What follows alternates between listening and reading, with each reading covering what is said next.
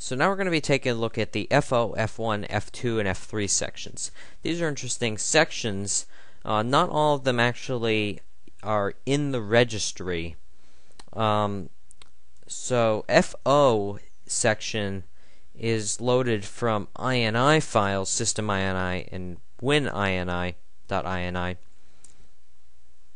And so the FO entry corresponds to the shell equals statement, which is a statement that designates which program is loaded as a shell for the desktop, and that one corresponds to system INI. So if the entry in hijack this read FO system.ini shell equals explorer.exe, which it should be, and then maybe in a space xyz.exe, that would be a problem because xyz.exe would be loading as a shell,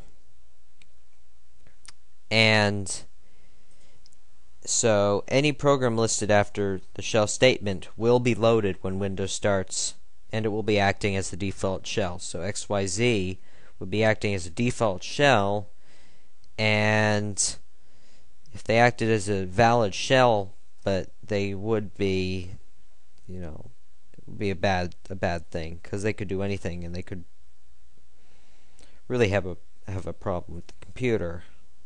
F1 entries correspond to run and load values, which is under win.ini, which is in Windows directory. And this will again specify if something will start when Windows starts. So there are two types of F1 entries. One is load and one is run. So anything listed after those that is bad will load on startup. F3 and F2 and F3 entries are registry entries. These are located. These are basically FO and F1 entries that are listed in the registry for the most part. So if we open up regedit again, oops, right there, we will be able to notice, if we browse to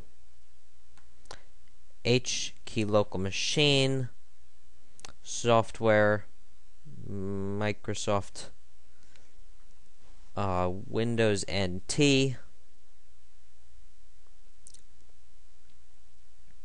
Windows NT, current version, and then we're doing WinLogon, not Windows.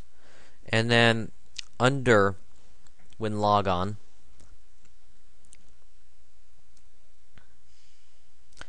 we have user init, and this will specify what is running, and then what is specified to run with user init, and then we have shell, what is specified to run a shell, which is explorer.exe. So these are values again, and if anything is put after these, like a comma, whatever, bad program, xyz.exe, that needs to be fixed. And that's easy to edit by either going to the registry and right-clicking, modify, and you just remove that extra entry on the end, and you will have stopped that from loading, which is easy enough.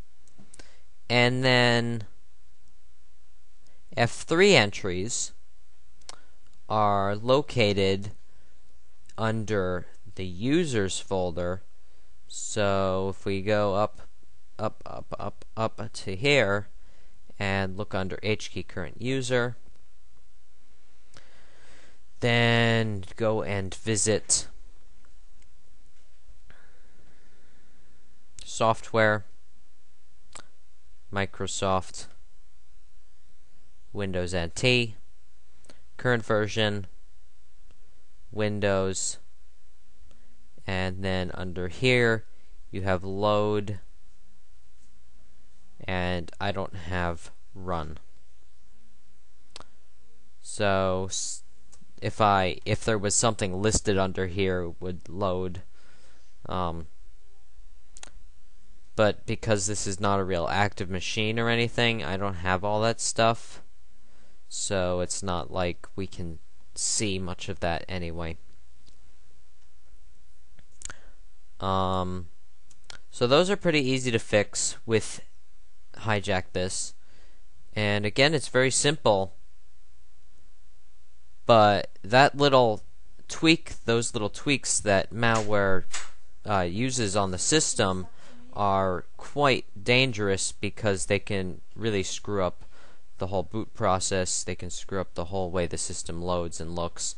And so a lot of that stuff is quite bad and needs to be fixed. Alright, so I'm going to continue